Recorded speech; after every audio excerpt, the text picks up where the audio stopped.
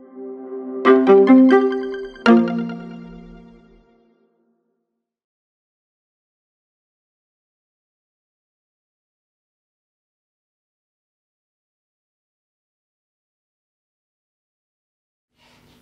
neurology case is a 70-year-old man who has long-standing difficulty in walking. The major findings are lower motor neuron weakness and sensory loss below the knees.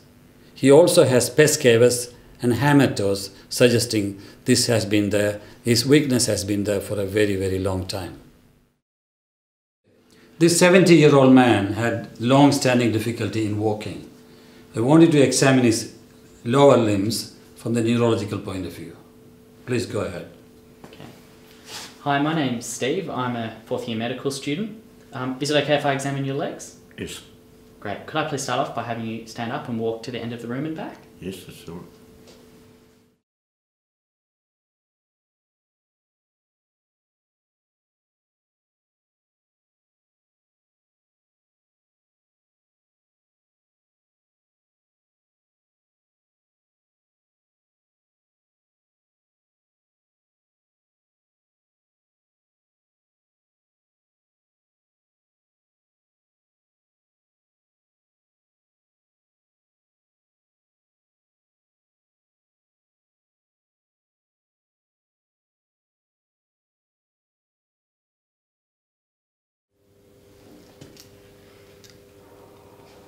Okay, can I please have you just relax your leg, keep it nice and floppy.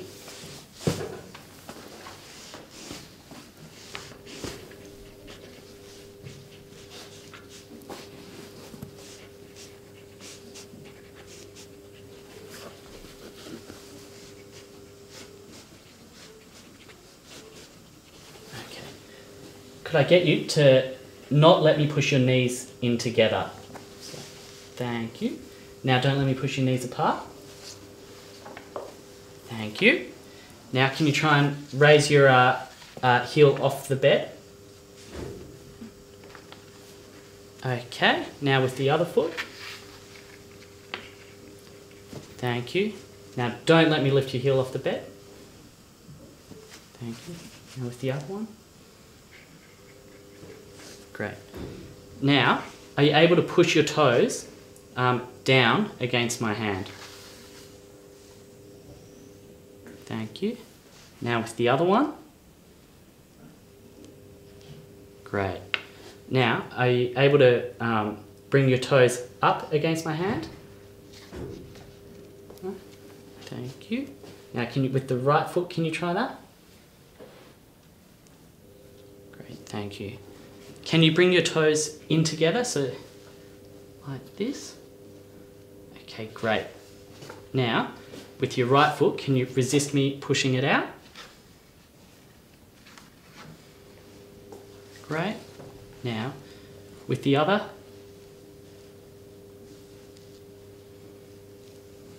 Okay, now, are you able to push against my hand, push your foot out? Now with the other one. Okay, great.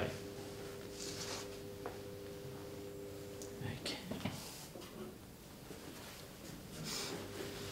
Now, what I'm just going to do now is I'm going to use this hammer to test your reflexes, so just keep your leg nice and floppy, nice and relaxed. Thank you. Now with the other one. Great. Now, could you please bend your knee for me? Now, bring it out like that. And just bring your foot up a bit. Great.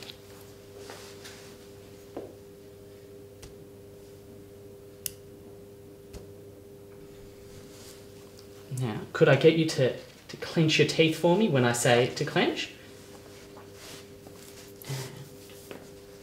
And clench. Okay, thank you. Now we'll try it with the other leg. Bend it and bring your knee down a bit if you can. Great, thank you.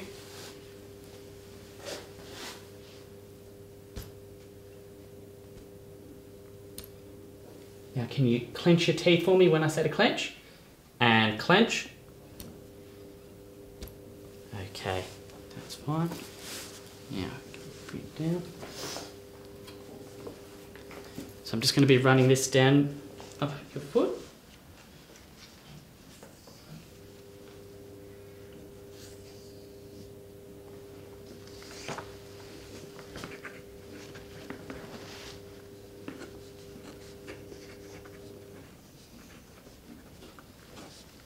Okay.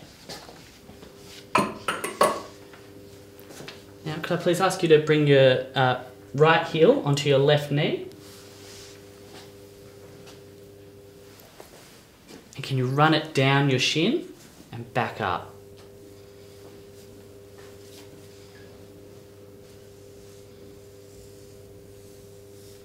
Great, thank you. Now, could you do it with the other leg, please?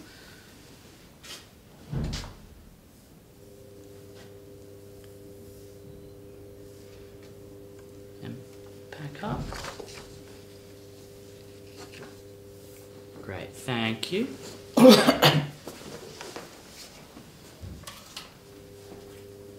Okay. So what I'm going to do now is I'm going to be tapping your testing for your sensation. So if I can just show you what this feels like. So does this feel sharp? Yes. Okay, great. So what I'm going to be doing is tapping it on your leg, and I want you to tell me when you feel it sharp. Okay?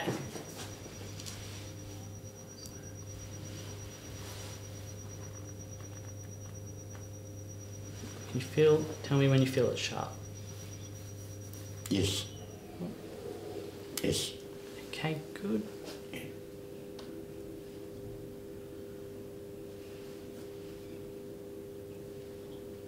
Yes. Yep. Does it feel sharp or blunt? That's sharp. Okay, thank you. And now, can you tell me if this feels sharp or blunt?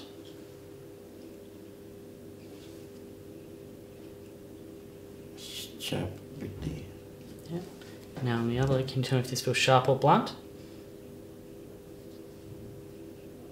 And does that feel sharp or blunt? If you can feel it. Yeah. This. Did that feel sharp? Sharp or blunt? Okay, thank you.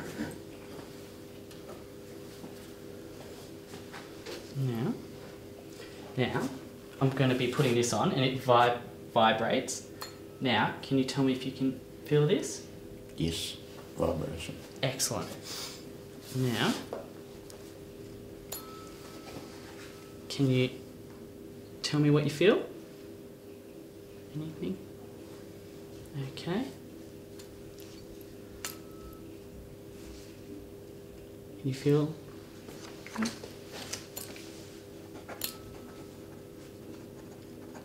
Can you feel anything there? It seems a little bit sharp there, but there's no vibration really. Okay. Now I'll try the other leg. Can you tell me if you can feel anything there?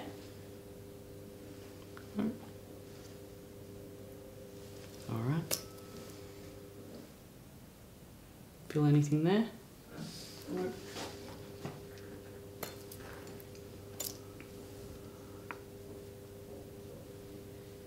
Can you feel anything? Yeah, it's just like a sharpish type of thing there. Can you feel it vibrating? But this is something very light. Okay. Okay, so now I'm just going to be tapping you with this. So can you feel that there? Can you feel that on your chest? Yeah. Okay. Now tell me when you can feel it on your leg.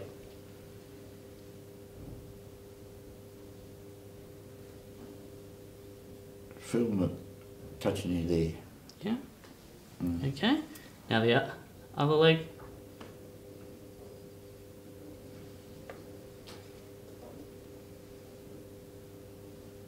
Yes, I feel it there. Okay. Now, can you tell me when you can feel it?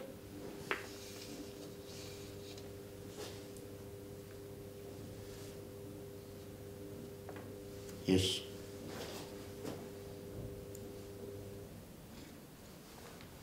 Tell me when you can feel it. Yes. Okay.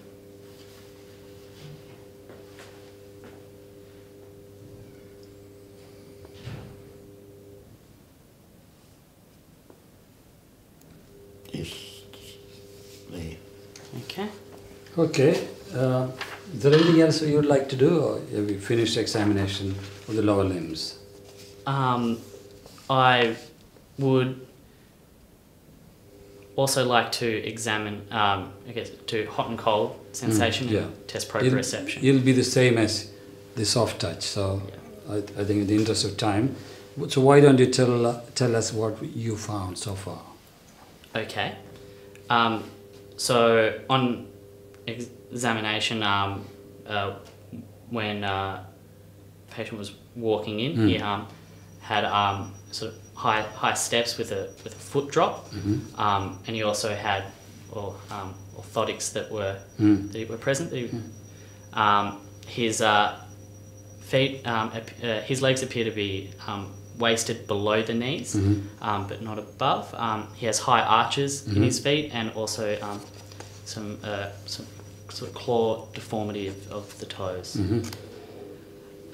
He appears to have a decreased sensation in both his legs bilaterally in a sort of stocking fashion, and he also has some decreased power below his knee, particularly his plantar and dorsiflexion was significantly diminished in both legs. The coordination? His coordination appeared to be mostly normal. However, on the heel to shin test was perhaps slightly difficult for him due to some muscle wasting. And what did his reflexes? His reflexes were diminished. I was unable to elicit the ankle jerk, and there was no response on his when testing for the Basinski reflex. So what do you think is going on? So he appears to have some form of a peripheral neuropathy. What type of peripheral neuropathy? The motor, sensory, or mixed? So it appears to be a mixed peripheral neuropathy. What could be the common causes of this? So diabetes would be sort of my first differential, and perhaps. But his blood sugar is normal, hemoglobin A1C is normal. Okay. Then would also consider alcoholism could be a cause. Or He does not drink, yeah. Sorry. He does not drink alcohol. He does not drink. And you thought rightly said he's got some foot deformity. You said he has a pes cavus and deformed, feet. So what does that tell you? So he might have a genetic component to or etiology of his symptoms. Okay, that's good. Thank you very much. Thank you.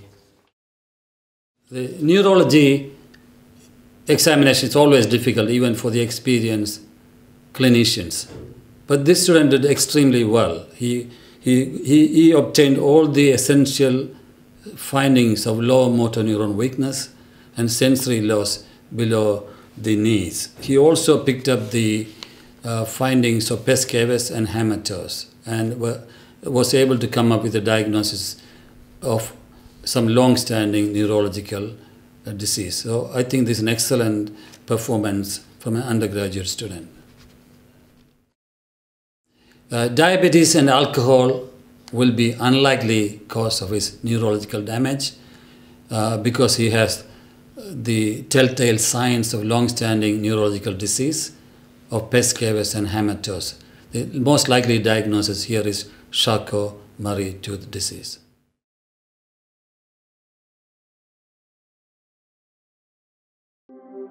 Thank you.